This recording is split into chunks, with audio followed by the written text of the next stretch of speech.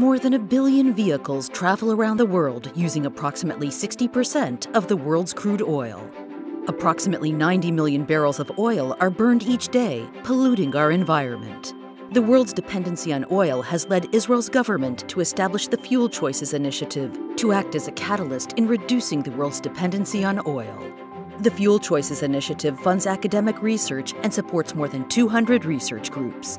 The initiative supports approximately 500 local startups in the field. It is no coincidence that Fiat Chrysler has chosen to develop its methanol-based vehicle in Israel.